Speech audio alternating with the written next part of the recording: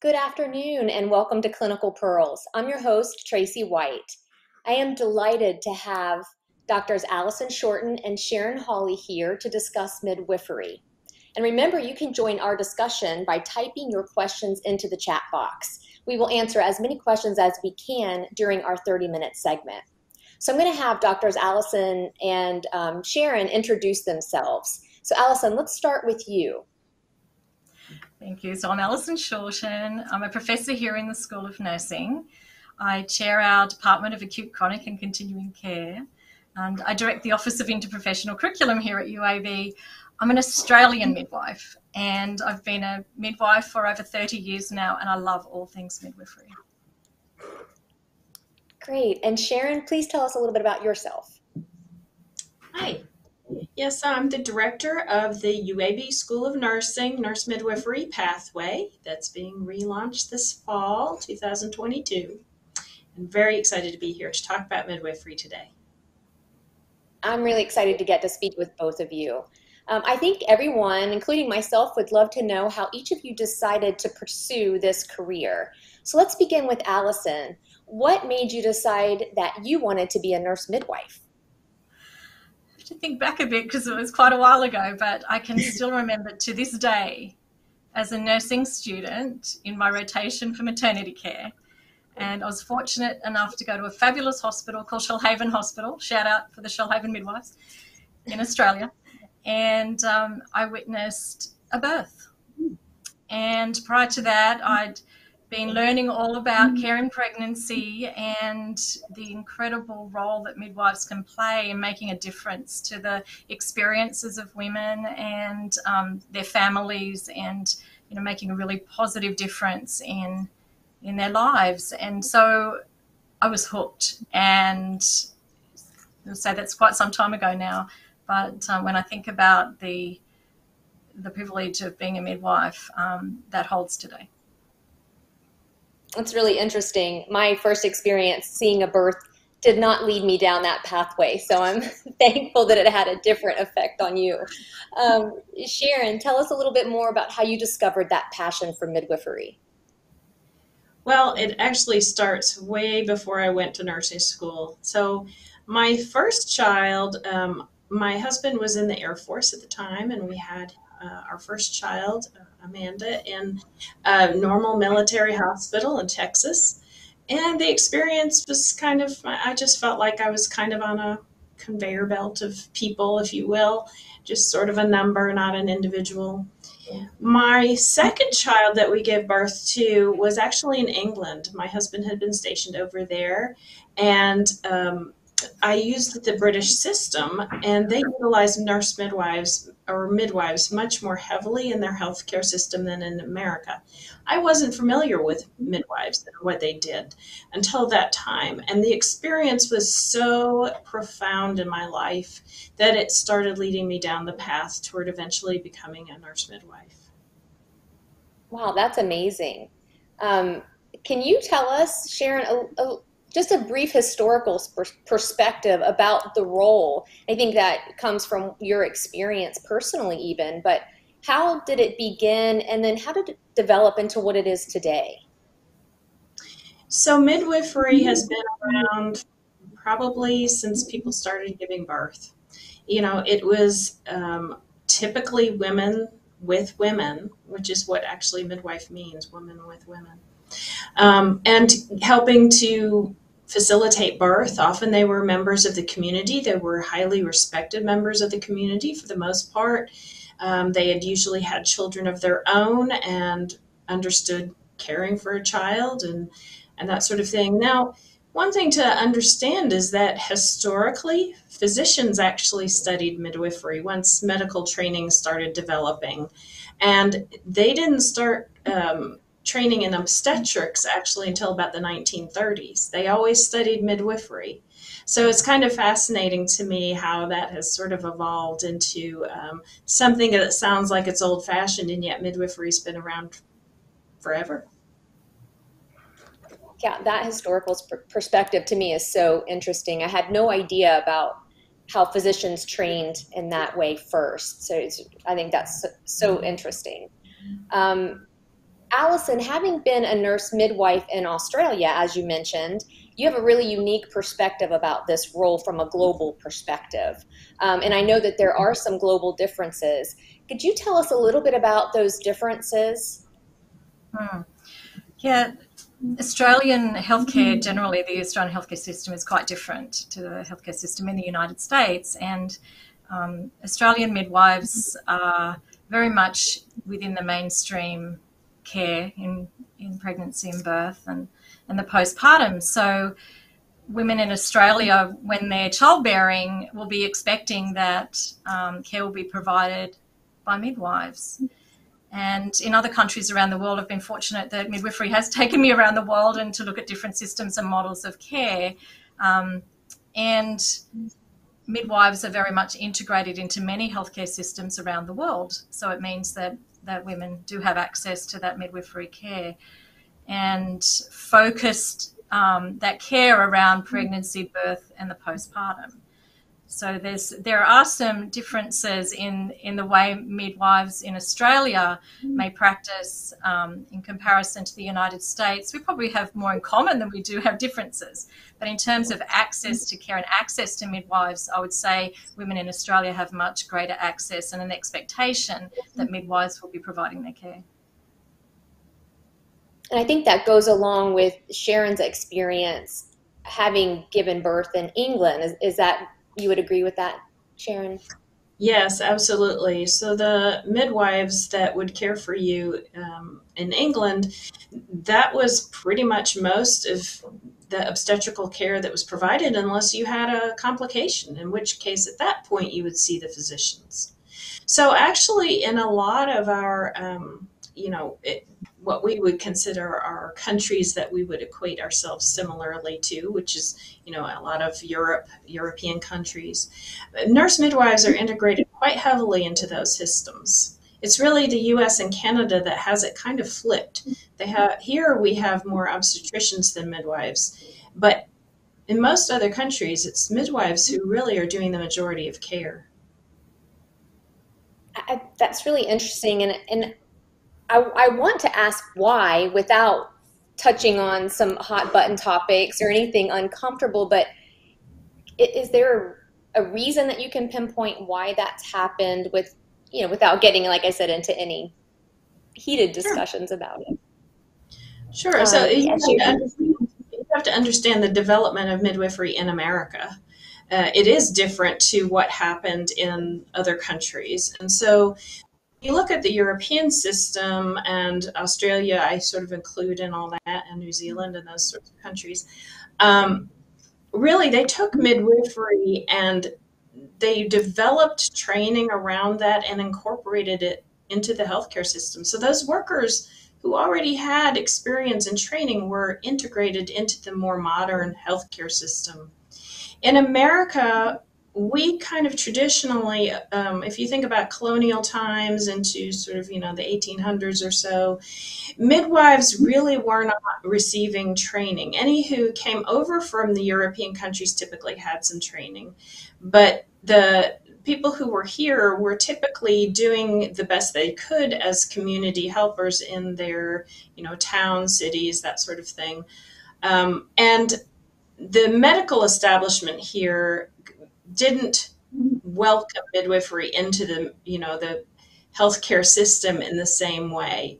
And so that's why you see a little bit difference in the way that midwifery developed here. interesting.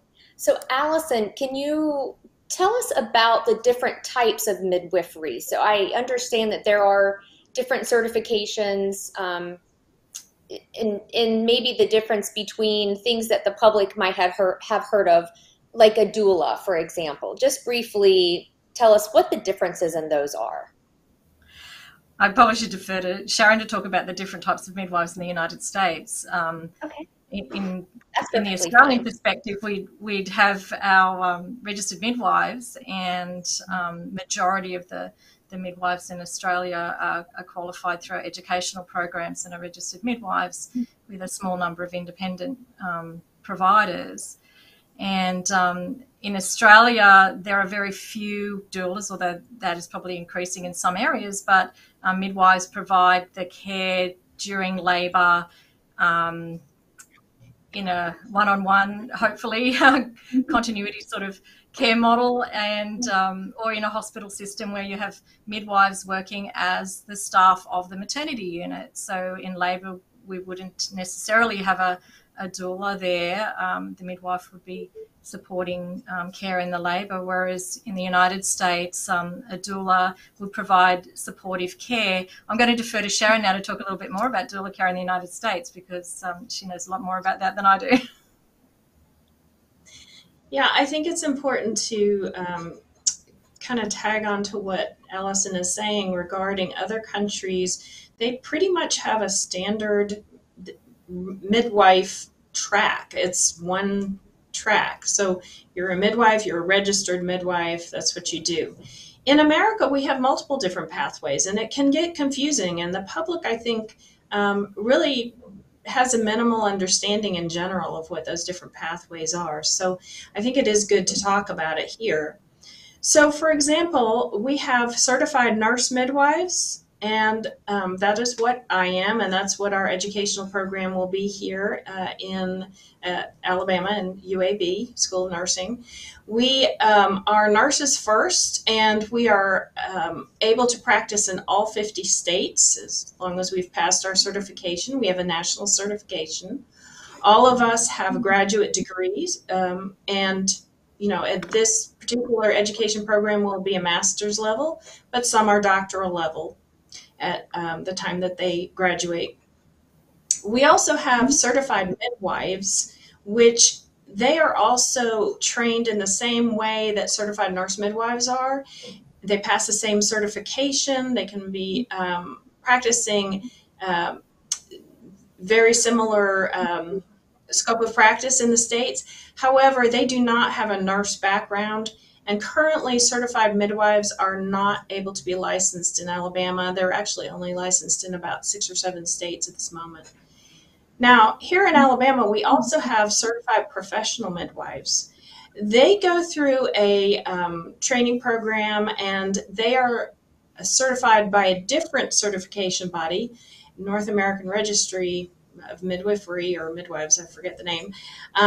They are not licensed in every state. Their scope of practice is slightly different than a certified nurse midwife.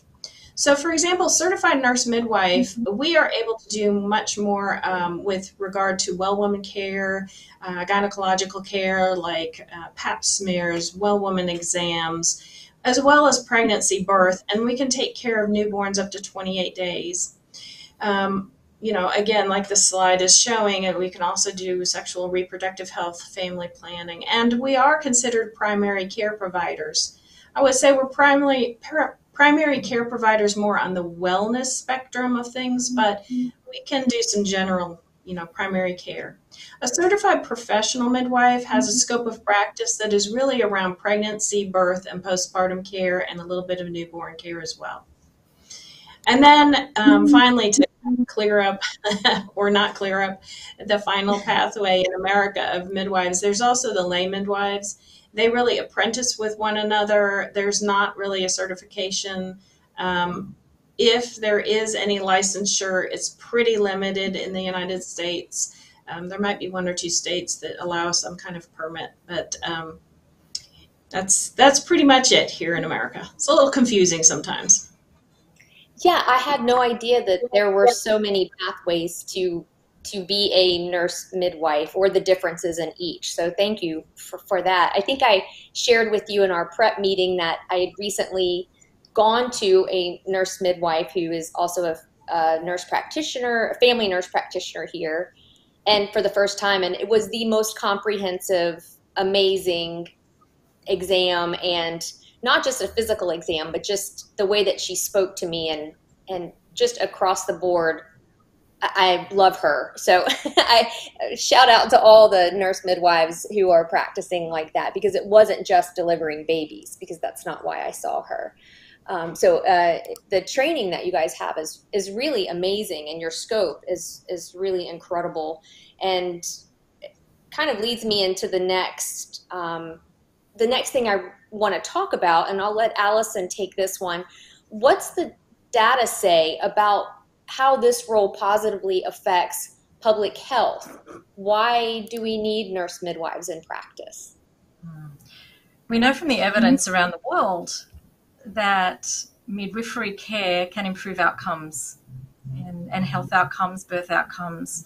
We know that when midwives are integrated fully into the healthcare system, we know that when they're well trained, that the rates of infant mortality can reduce, the rates of breastfeeding can increase, the rates of physiological birth can increase.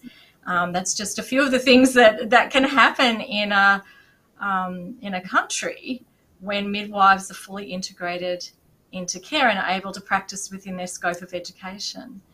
And that's a really important issue for us here in Alabama and in the United States. And this evidence has been around for a very long time. And that's one of the important things, that when we think about the models of care we're providing, that it is underpinned by evidence, and evidence speaks volumes that midwives can improve health outcomes for mothers, babies, and families. Sharon, do you have anything to add to that? Yeah, I think there's lots more information out there now about the impact that having nurse midwives into a healthcare system than even when I graduated. So, for example, there is a slide I think we can pull up where it shows the states that have integrated nurse midwifery much more into their healthcare systems. It's also correlated with better outcomes for both moms and babies. So, for example, this is a map of neonatal mortality. The ones that are surrounded in green outline have fairly good outcomes for their neonatal mortality overall. The ones that are outlined in red, you can see they don't really have as good of results. And that red means that there are fewer nurse midwives in those systems. These maps are, I forget the site it comes from, but there's all kinds of overlay with things like maternal mortality, breastfeeding rates, C-section rates. They all look about the same as this map. So the more you have an environment where midwives are welcomed and incorporated more into the healthcare system, it's also associated with better outcomes. Now, do I think that nurse midwives are the answer? No, it's part of an answer. And to develop this workforce in this state is going to be really important if we want to turn that red into a green. It looks like we need a lot of help in the East and South, East Coast and Southeast especially. That's really interesting.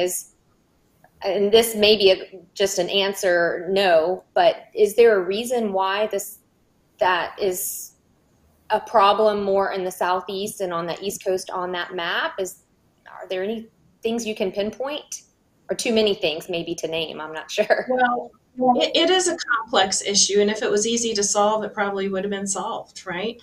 So I would say that it is a complex system of things that create an environment that make it easier to practice as a nurse midwife. So I'll give some examples, but these are not the only things. You know, look at those states that are doing well and what is their scope of practice for their certified nurse midwives and for their advanced practice nurses. Are they able to practice full scope, or are they, under supervisory or collaborative agreement type of settings? Look at those states that accepted the Medicaid expansion money and did something with it, and those that did not. You have to look at a whole range of things. If it was easy, as I said, we'd have fixed it already. True. You mentioned integrating the nurse midwives into the healthcare system. So how does that translate into where you would practice as a nurse midwife? What different settings? Yeah, so as a nurse midwife, I would say the vast majority of us do our outpatient clinic time, in any office that you would normally seek care in. Before our our childbirth, labor, birth, postpartum care, immediate postpartum care, you're going to find the vast majority of us actually doing that care in the hospitals. However, some of us do work in birth centers, and more birth centers across the United States are opening, so you'll see us there. And some of us do births at home, but I would say the vast majority of us do the births in the hospital. Sharon, I'll stick with you for just a minute because I know that you are actively practicing. So can you describe a day in the life of a nurse midwife like yourself? Yeah, so some days during the week you might be seeing patients in the office, and the clientele, I might go from doing a well woman physical exam and check to the next person who's pregnant, and I'm doing lots of education and teaching about pregnancy. We're assessing for all kinds of risk factors, both with well woman care and with pregnancy and birth. There's a lot of teaching involved, patient teaching. We like to empower our patients with information so that they can make the best decision for themselves and their families. We really believe in the shared decision-making model and trying to help them make the best choice. So that's, the clinic side. And the inpatient side, working in the hospital or in the birth center, for example, what I might be doing is caring for somebody who's having a baby, in labor. I might be caring for somebody who's recently had a baby before they go home, caring for their newborn if I'm in certain hospitals.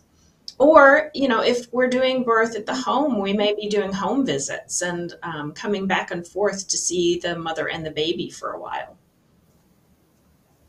Sounds like a very interesting, diverse kind of work day. You never know what you're going to see, basically.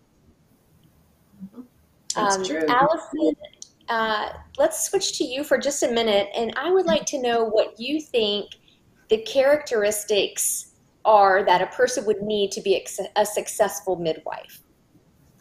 Well, you just mentioned that every day can be different. There's a wide variety. So being able to be flexible and embrace the unexpected, calm, and a good leader, and a good collaborator, great listener, a wonderful coach. I think there's a lot of coaching, and an educator. I think that there is an opportunity to teach in every aspect of midwifery. And in fact, that's one of the things that also drew me to the profession, because there's a huge opportunity to teach across the continuum of childbearing. And so to really enjoy that is going to be important. But I think being able to cope with uncertainty at times and really have a positive outlook and a passion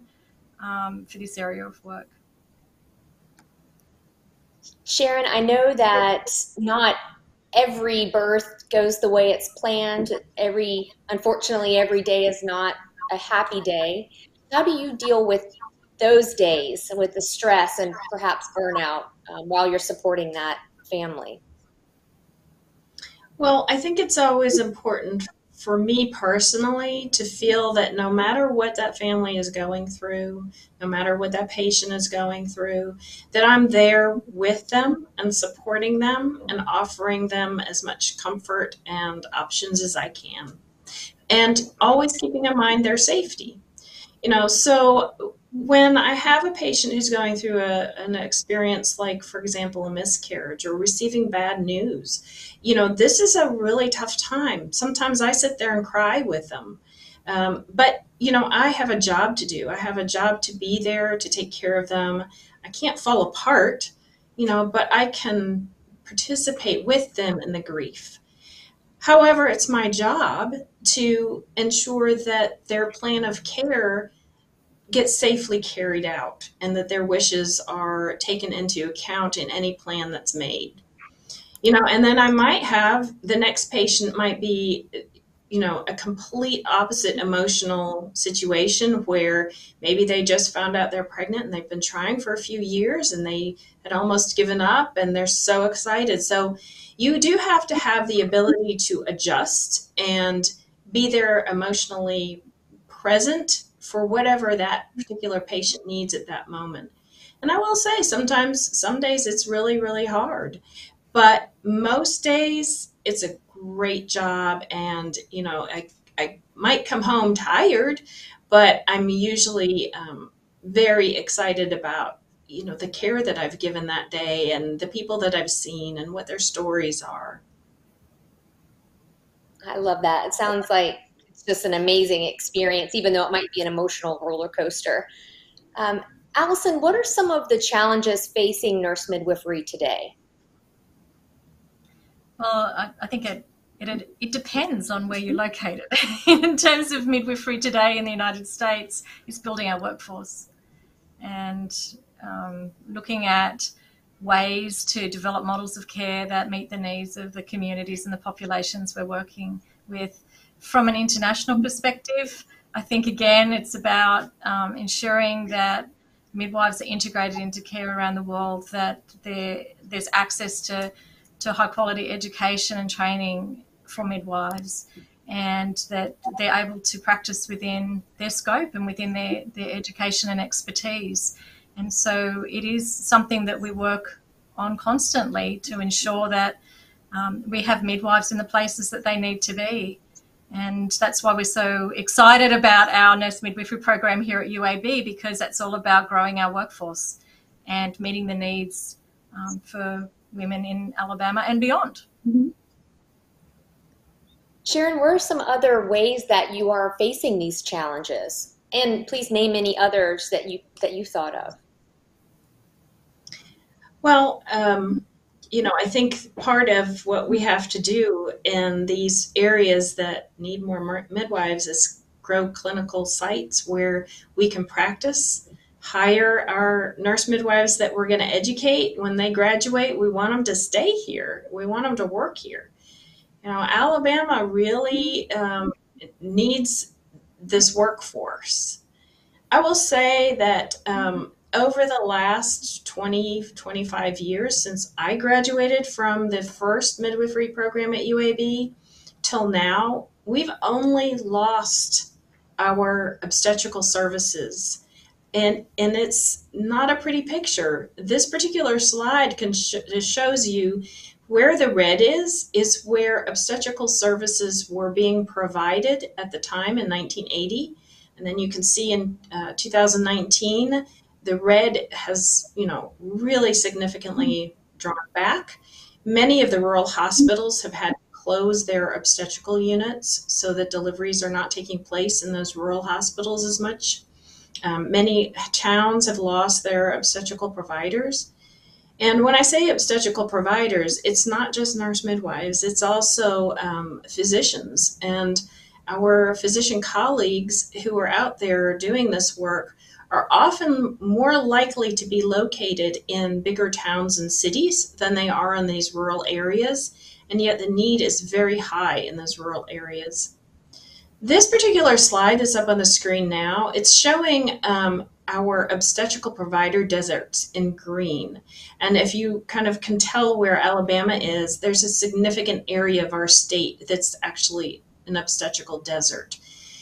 If we were able to increase our workforce and get people into those areas doing some of the care that's needed, we might see a quick improvement in our maternal and neonatal morbidity and mortality rates. Those pictures paint well, they're just a little bit shocking to me. I had no idea. At first I thought the initial one with the red was opposite. So just a surprising decrease there in those numbers. I'm a little bit shocked. So let's, if we can, we've got just a couple minutes before we have to wrap up, but I'd love for each of you to share, first let's have Allison share just some resources or websites that people can go to who might be interested in learning more about midwifery and how to pursue that pathway as a career? Well, certainly the American College of Nurse Midwives website is an excellent place to go. If you're interested in our programs for midwifery, of course, UAB School of Nursing, we'll be able to provide the link there for our new nurse midwifery pathway. I think in terms of the things we were talking about today as well, if you're interested in reading more about an international perspective on midwifery, there's the Lancet Midwifery series. We can provide a link to that. It's very important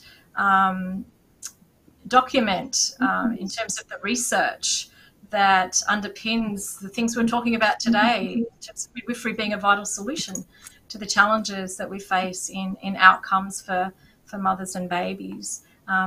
They're the ones I can recommend, at least initially, and of course there are many others that we could include. Thank you. Sharon, do you have any other resources that Allison didn't mention?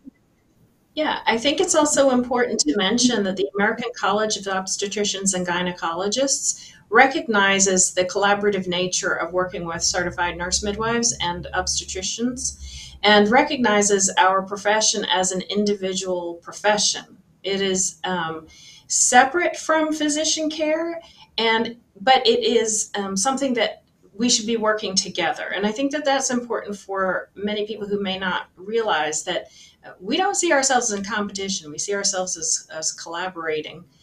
As far as other resources, one of the other things that somebody might be interested in is looking at the World Health Organization and what they have to say about midwifery. For example, in a very recent report that they released, they said that, now they're talking globally, but there is a shortage of 900,000 midwives across the globe. And if we were able to educate and fill those 900,000 spots, we could reduce maternal mortality and neonatal mortality quite significantly. I think it was something like 80%. I forget the exact number, but it was something that sort of blew my mind. And I think to myself, the United States sort of needs to get on board with this and recognize that if the World Health Organization is saying we need more midwives, then, what's the deal here? Why aren't we doing this here? I would agree, absolutely. I'm going to end it with Allison, because I think I got your takeaway. That was a very a strong way to end with you, Sharon, there. But Allison, is there one takeaway that you would leave us with today? When I think about midwifery, I think about the importance of relationship-based care. And midwives are all about building relationships and continuity of care and carer. Collaboration is very important. Interprofessional collaboration is really important in terms of, from education to practice. And that is certainly the case in maternity care. I would say the impact of care provided by midwives and provided during pregnancy, birth, postpartum lasts a lifetime. So the things that we're doing to develop our models of care are so important across the lifespan. And so it's a very exciting part of healthcare to be involved in. Well, thank you so much, both of you. What an amazing conversation. I know there's so much more that we could have talked about had we more time, but I think unfortunately we are out of our time for today. So again, thank you so much for joining us. Again, such an interesting discussion. And I want to thank everyone who watched today, and we will see you next time on Clinical Pearls.